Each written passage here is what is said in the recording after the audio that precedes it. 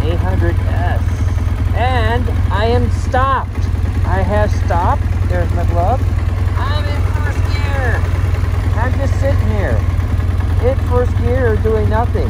But the thing that creeps me out is not that I'm in first gear and not moving, it's that this is red. I never noticed that this is red. It's freaking red. It goes with the bike, but I didn't know that the dashboard was red. Of course, this is one of the few times I actually ridden at night. I think it's the only time I've ridden at night since I bought this bike.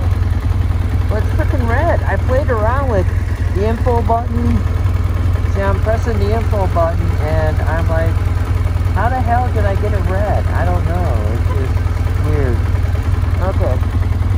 Alright. Everybody have a good day. I'm having fun with my new bike and life's good. Take care. Best wishes. Happy New Year's. Oh, it's pretty loud now, but yeah. Apparently I have a demon bike and it's all red.